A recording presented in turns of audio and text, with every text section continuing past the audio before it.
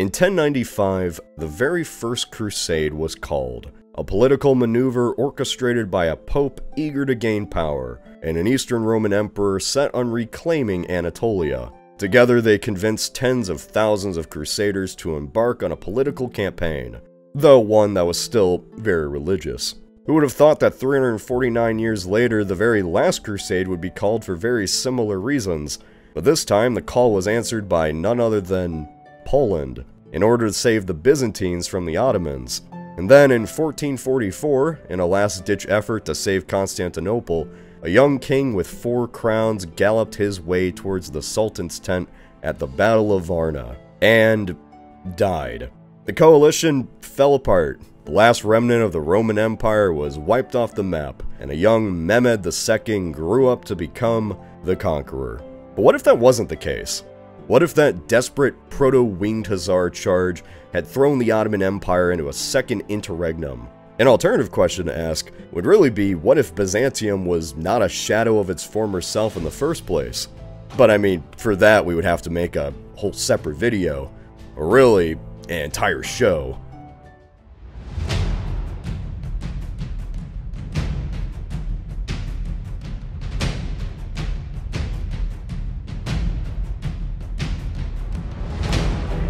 The heroes of the first surpass all others.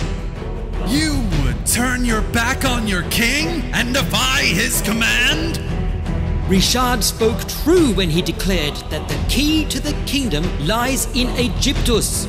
On behalf of all Venetians, I welcome thee to La Serenissima. My name is Enrico Dandalo. Lunacy! You propose gathering a host of thousands and crossing the Alps? Lend us your armada, and together we will sail to Alexandria to liberate the holy city in the name of your patron saint, and the infidels will collapse. The air, so thick with smoke that you can taste the metal. Are these truly the same men with whom I took the cross? No. No. I cannot let this stand. What if we were to diverge from the sea route? What if we... What if I... What if... Welcome to Altremer. For destiny. For love and family. For glory. For God! For France! For power! For duty and honor. For the Republic. For the Empire. For the Kingdom of Jerusalem. For vengeance. For the community.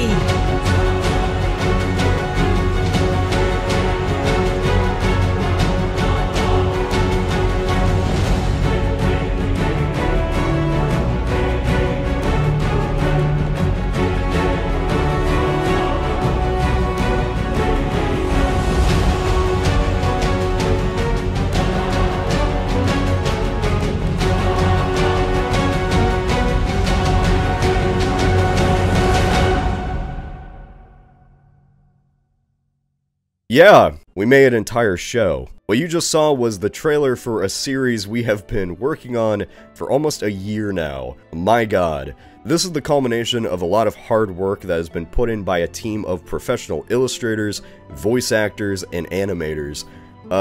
It's pretty crazy. If you want to support this show, please consider joining the Altremer Patreon, which features the brand new AltHis Discord. That's right, we're bringing it back. Tune in for bonus world-building content, behind-the-scenes footage, outtakes. We have exchanged solemn... Fuck. That's a difficult word. Exchanged. A unique card collection, and cast member interviews. For those of you who sign up before the release date, there is also a very special secret perk. Yippee. Alright, self-promotion over, back to the video.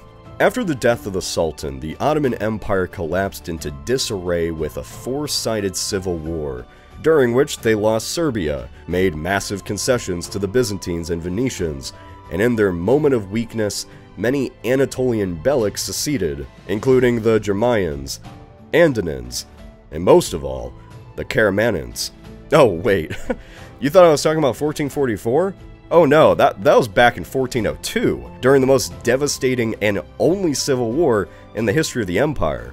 After Timur vanquished and captured Sultan Bayezid at the Battle of Ankara, the snowballing campaigns were not only put to a halt, but were almost completely undone. Those real-world events give us a very good idea of how things might have unfolded if Varna went the other way. To truly grasp the severity of these alternative events, we need to continue the thread and examine the region in the aftermath of the Ottoman interregnum, which finally ended in 1413, after 11 years of brutal infighting. That same year was actually very fateful for the other major player in the story, Poland and Lithuania, which were joined by a personal union decades prior, and were now bound by a new set of acts in the Union of Hordio, which gave Lithuanian nobles and clergy much more autonomy, while also bringing their state much closer to Poland, as they adopted many of their customs. And then came 1415, the year in which Jan Hus was burned at the stake, which started a new tradition of throwing people out of windows, immediately followed up by brutal decade-long wars. An army of longbowmen mowed down thousands of heavily armed cavalry in the muddy field of Agincourt, changing the history of warfare. And finally, in that same year, Portugal conquered Ceuta, ushering in the Age of Exploration. Needless to say, the rest of the European states had their hands full, allowing the new Sultan to consolidate. Within a couple of years, parts of Anatolia were regained while Wallachia became a proxy buffer state and a new battleground between the Ottomans and Hungarians. Mehmed I was a good ruler, considering the state of his domain at the time of his ascension, but the best thing he did was ensuring that his son Murad II secured the throne. The means by which he did that, though, were a little extreme. Like, he blinded his nephew and sent his other two sons to be held in captivity in Constantinople, and you thought you had family drama. It was 1421. Murad was 16 when he took the Sword of Osman, and was immediately faced with difficult challenges. Oh boy. The first of them came in the form of his uncle, who wished to take the throne for himself with the help of the Byzantines. Initially, his campaign was extremely successful, as he took control of the capital of Adrien and virtually all territory west of the Dardanelles. But as he crossed the strait in order to finish the job, he was betrayed and eliminated. Murad was furious and wanted to exact revenge upon his enemies, so he laid siege to Constantinople. However, the city still had one ace in the hall in the form of his younger brother, who was now married into the royal family. And so another pretender was released onto the Anatolian wilds, this time with the additional support of Venice and most Anatolian Beyliks, most of all, the Karamanids. The rebels failed to take Bursa, but were successful in capturing Iznik, formerly known as Nicaea. Murad had no choice but to abandon his siege and deal with the insurrection. Once again, the young Sultan was victorious and even annexed a few of the treacherous Beyliks, before setting off on another quest of vengeance, this time against Thessalonica. The second city of the empire was incredibly valuable and a center of resistance, but the Byzantines were fully aware that they couldn't hold on to it on their own, which is why they sold it to Venice.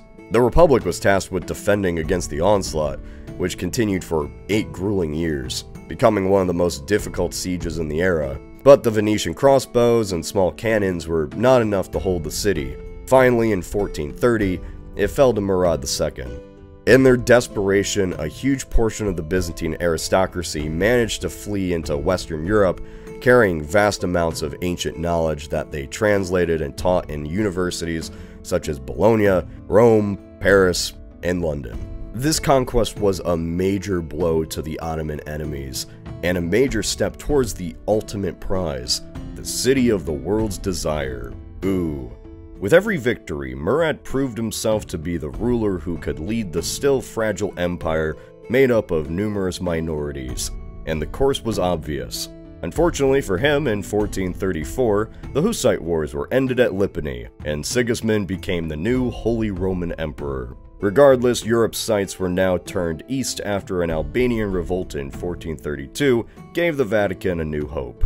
That same year, a young boy at the age of 10 became the King of Poland. Vladislav III's story really feels like it was crafted by a group of writers who just wanted to create the ultimate tragic character. His coronation was interrupted by a powerful noble, and on the next day indefinitely postponed due to the clergy arguing over where the venue should be. In a feudal world filled with fragmented factions that undermine the rule of the monarch, Poland's Sejm really took the cake. EU fans, you know what I'm talking about. But as fate would have it, Sigismund died in 1437, and his titles passed to Albert II, who became the king of both Germany and Hungary.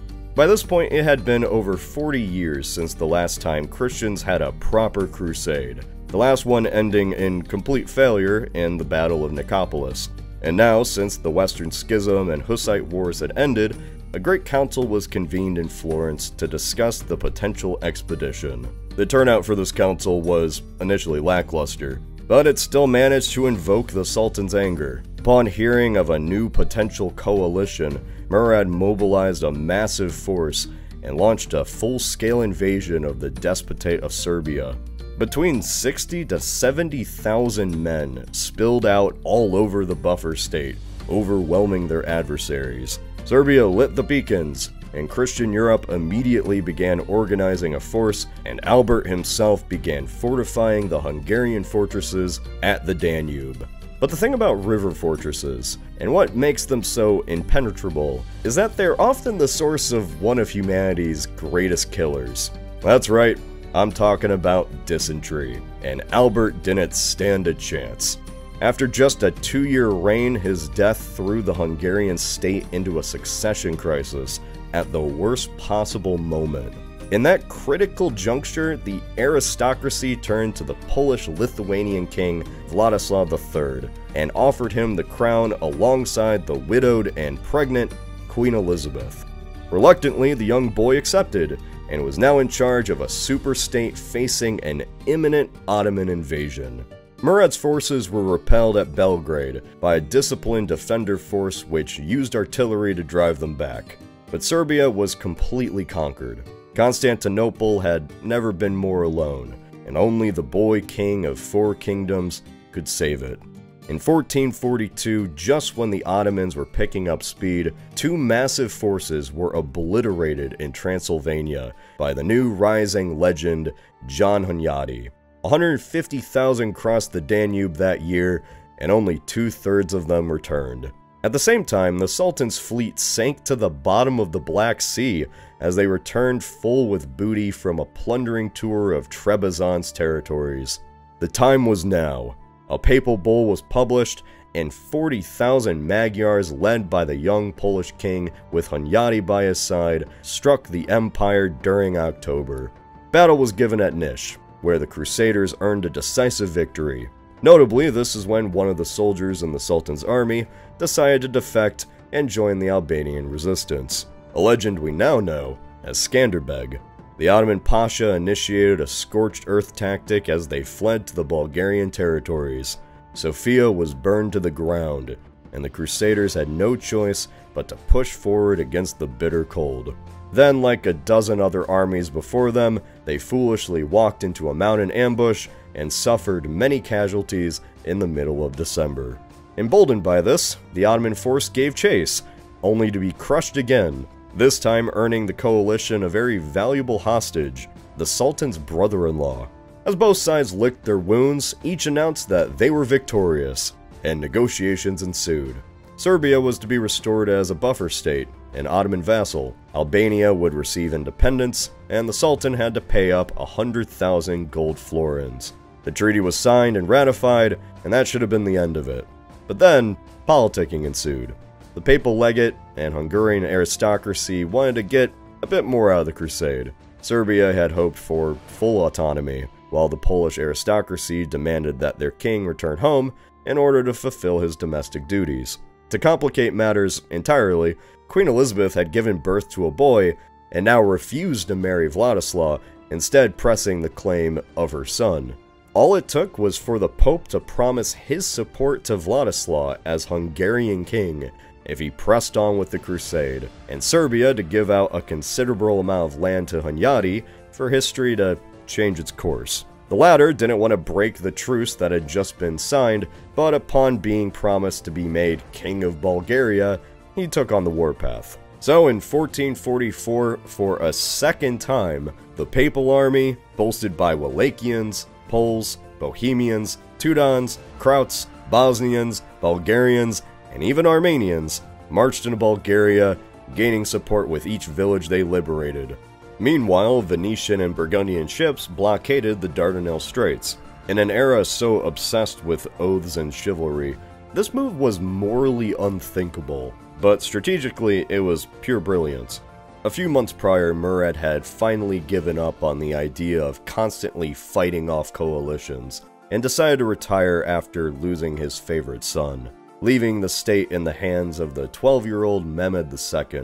The boy was facing a massive invasion, and initially begged, then finally commanded his father to resume his duty as Sultan. According to the 17th century chronicles, Mehmed II wrote, "If you are the Sultan, come here and lead your armies. If I am the Sultan, I hereby order you to come and lead my armies." And so he did.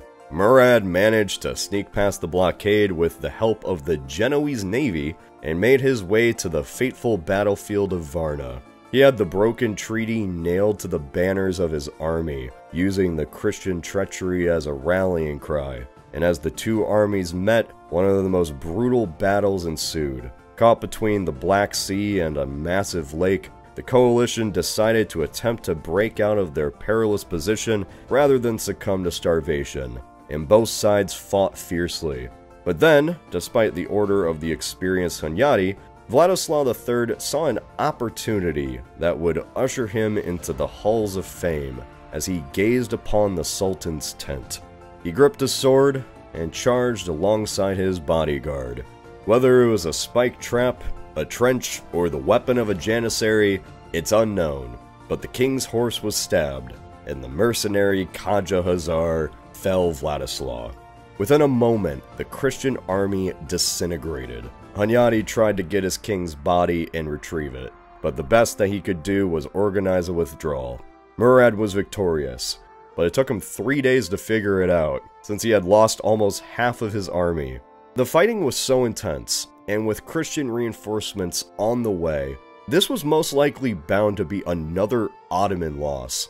So, hey, just for a quick little what if it was? What if the charge itself was successful in either capturing or disposing of Murad entirely? Would there be a second Ottoman interregnum? This one even worse than the last? No.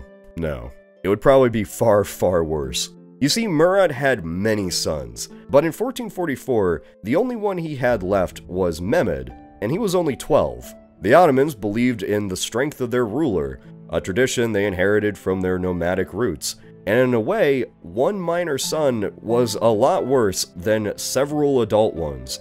The manpower and treasury were already on the brink, and there was no navy to speak of. The Christian coalition, however, would see this victory as divine providence, and with the support of the Byzantines, continue to push against a leaderless, broken, and betrayed empire.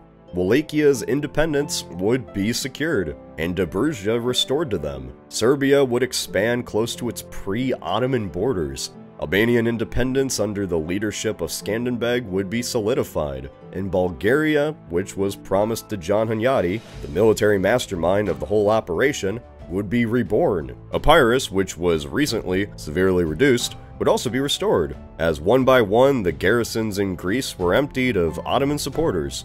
And as for the Byzantines, well, at the time, the Eastern Roman Empire was incredibly fragmented. Moria and previously Thessaloniki were both held by members of the royal family. They were virtually fully autonomous. The Genoan bid to support the Ottomans would blow up in their face, with most of their trade quarters passing on to the Venetians, who had supported the Crusade. The Republic would also keep Thessaloniki, a measured aim to put a check on the Greeks, based on the claim that they had previously purchased the city. Both Murad and Mehmed's centers of power were not based in Adrene, but rather in Bursa and Amisa, which means that the entire Balkans would be liberated in the span of a year. Now that we are done with the incredibly simple task of partitioning the Balkans, let's move on to Anatolia.